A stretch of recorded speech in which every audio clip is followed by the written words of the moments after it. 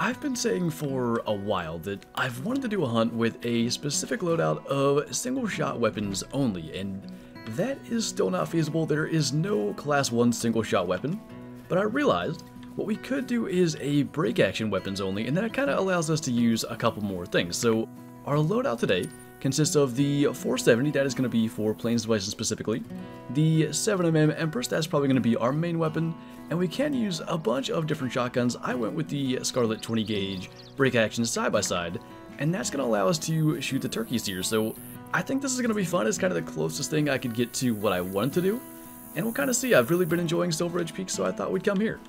Now the distance here was not exactly a part of the plan. I had that max weight mountain lion track, and I thought it must have been over in here, but I just was not seeing it.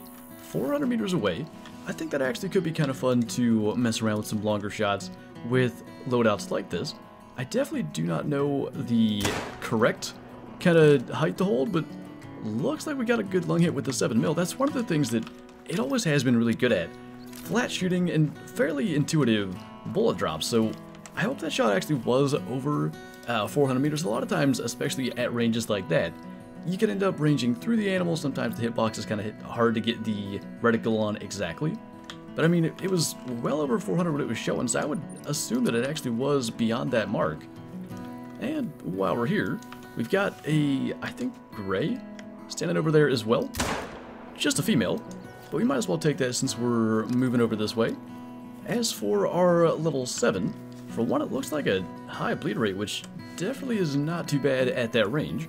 411 meters, double lung a little bit lower, and that might have dropped right into the heart. That's a pretty cool way to start out. Like I said, I really had no intention of trying to go for crazy long shots or anything like that, but at least with the 7mm portion, that might be something we maybe try to do. Maybe we'll intentionally try to position ourselves farther away. As for the 470 and shotgun, it's not really as viable, but it might be fun to switch it up in that way. But then we had our bonus gray mountain lion as well, 33 score right on the dot. We did make that hard shot a little easier at 160 meters though.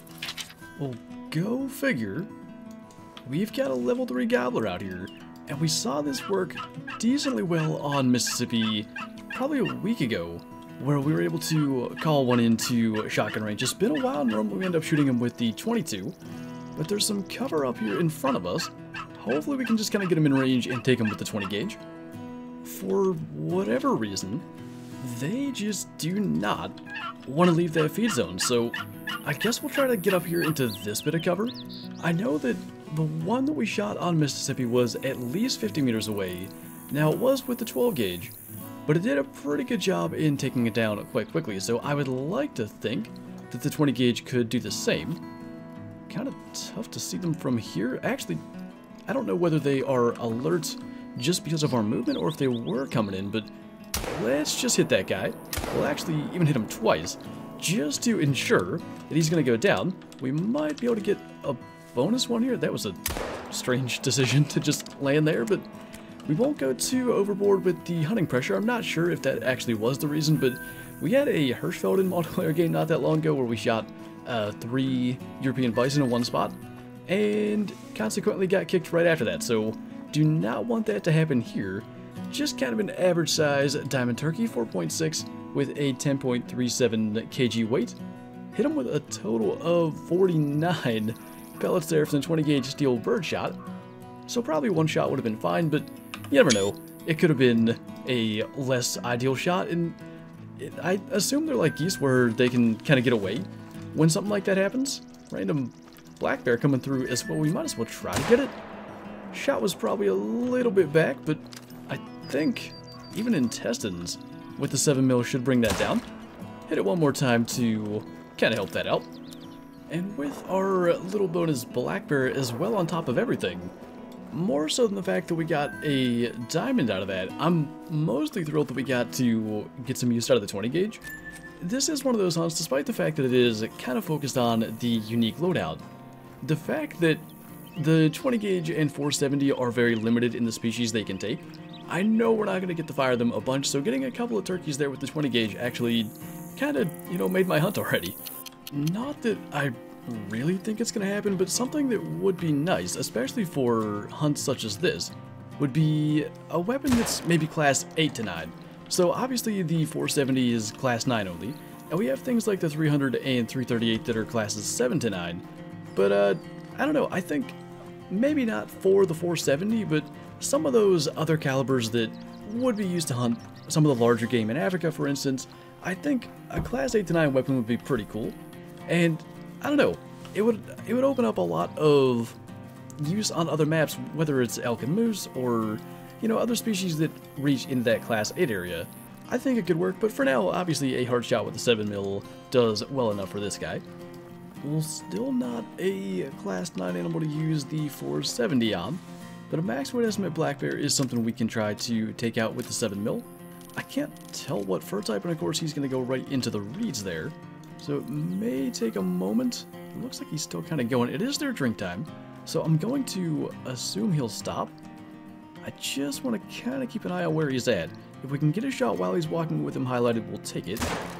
I think that'll do. And I just saw another one coming out behind him there. That's just a 3 female. So I think we'll go and take a look then. One thing that he is definitely not is a rare fur type. Definitely one of the commons. He is in fact a dark, a 21.1. See, it is the darks that kind of have like a little bit of that brown or cinnamon look to them that, I don't know, it kind of goes back to what I talked about in yesterday's video with the female lions. When it's a little bit of different lighting or through some brush, it could be really easy to mistake a rare for a common or vice versa. And in those cases, I'd rather just take the shot and go and find out. Not that you'd ever know that you missed out on a rare if you do in fact miss out on one, but the idea of just walking right past one because I don't want to go and shoot it and take the 30 seconds to go and claim it is not something I really want to do. What on earth is happening? Why are these turkeys standing like this? It looks like the duck glitch that you get on the maps with the ducks where they're kind of like hovering over the water attempting to land. I mean, okay, so what we have to do, definitely, is shoot one from a distance, because I don't want to get so close that it stops doing that. I just want that for the harvest screen so we can look at it. Oh, it didn't even die. Okay, so my guess, probably, is that we lost connection to the server or something, but it hasn't kicked us out yet, so we're not going to get to find out, but maybe we can run over there and see them? I mean, that's just strange. It's even, it adds to it. Their heads are moving? I don't know, I've never seen that. My only guess is at the time or something that we disconnected from the server that maybe they were all just about to spawn in and they were flying. I don't know what this is, but we'll get a goofy screenshot of Sir12 next to a very strange looking turkey, and yeah, I'll take that as a sign that we gotta switch servers. I think this is probably as good as we're gonna do as far as getting a shot at a bison with the 470. I'm not sure if they feed right now. I can see his feed zone tracks, but he is heading in another direction, so before he turns or anything, we'll get that shot in there. Looks like he is starting to drop, and by the way, it is the lack of a scope that keeps me from using the 470 very often. I do like the gun, but whether it is a shot at that range or a shot much farther, a lot of times a scope is just kind of required for some of those shots. It worked out in this case, as we are having more turkeys just fly right to us today. But 114 silver, doubling him there at 92. And you know, he didn't go down that fast. That kind of again goes back to my point. The 300 can take one down about as quickly, and you have that scope to be able to take a longer shot or a more precise shot even at that range. Pronghorn dropping in everything as we're heading over here, but I don't know, it is still fun to switch it up, and I know we've shot a couple of diamonds with the 470 in the past, but it's something when those opportunities come up, it's a little less sure, I guess, that the shot is going to land where you want it, or that you're going to be able to get an ideal shot opportunity, so that makes it more fun when it actually works out. That is not a bad looking mule deer buck. Not quite the diamond rack. I think that's the one that scores like around 280 or 290.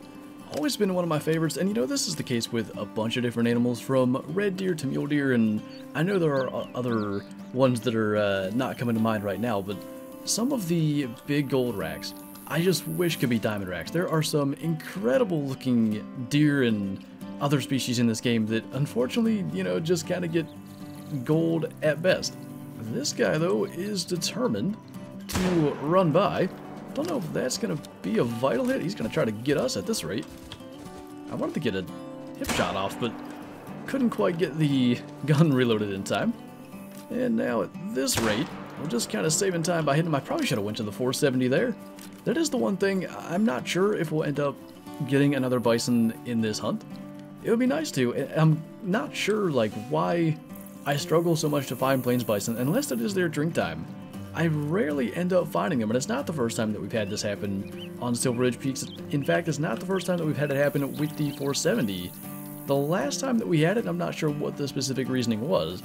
We had the same thing. I'm pretty sure we shot one bison towards the end after struggling to find one. There is a nice mountain goat down there too. We could kind of go back to the original plan. Quite honestly, the turkey showed up and I kind of forgot that we were doing, or at least trying to do, some of the longer shots, so we can try to push this to beyond 400. Hopefully no mountain lions go down there, because I know the mule deer that we shot was alert due to some mountain lions in the area, so as long as he kind of hangs around, we can attempt another long shot. Kind of right up by the spine. It looks like that's going to go right through the lungs. Pretty good 2 for 2 on a 400 meter shot today, as long as that was in fact over 400 and the rangefinder wasn't lying to us. But as for our buck, he is a 284, and yeah, this is the rack that I thought it was, and it's kind of the case with a couple of mule deer racks. Every time I think of a trophy mule deer, I always think of these kind of kickers off of the, I never know what to call them, I guess just we'll call them the forks, because I'm not sure what G2 or how any of that works with mule deer because of the forks, but I just think, I don't know, that is, in my mind, what trophy mule deer always end up looking like. So I wish this could be a diamond rack, but maybe a gold rare or something like that could be a thing we could find one day. I'd love to have one looking like that in the trophy lodge. So finally, after a very long run around to go and get this guy, I don't know why I went that way and not the shorter way. I guess it was because of where the mule deer was laying. It was a 406 meter left lung shot. Again, we were very, very close to getting a heart shot. I'm not so sure. Maybe a perfectly placed shot could have got just the outside of like the part of the heart that's the furthest out towards the hide, I guess. Would have been tough, but still not too bad. 2 400 meter lung shots today. And there is another goat. Just a level 3. I guess we'll just kind of get that guy before we head back to the trophy lodge. He's just standing there. That is a heart shot, I do believe. Always a good way to wrap up a video with one of those insta drops, double lung and heart in fact. Not quite as bad at 200 meters as at 400. I guess that does show the difference of the bullet energy, or the kinetic energy, I guess, of the bullet. Going over that much distance, it does actually lose some power, which is kind of neat. But anyway, we'll go back to our second lodge to place the gobbler. If there is a type of platform in this lodge that is lacking, is these smaller ones here, which are perfect for turkeys and stuff like that. Are these not? I guess you can't flip these. You can flip some of them. I thought, unless I'm on the wrong, there we go. I thought it might be better to face it this way, because normally we come through the hallway in this direction, so that'll work a little bit better. Like I said at the time, just a 4.6, kind of the expected size for a level 3 diamond, but always nice to get something cool when we go out on these loadout specific hunts, and I'm not sure what it is. I've really enjoyed Silver Ridge Peaks lately, and definitely having gotten a turkey again in one of these videos with a shotgun. With turkey season coming up soon, it's going to be less than 2 weeks away by the time this video comes out. We're definitely going to have to do, probably on Mississippi since it's the Easterns, a turkey-specific hunt, just going after them with shotguns and calls and seeing how we can do. But anyway, that will be for a future hunt, and that is going to do it for this video. So thank you guys for watching, and I'll see you next time.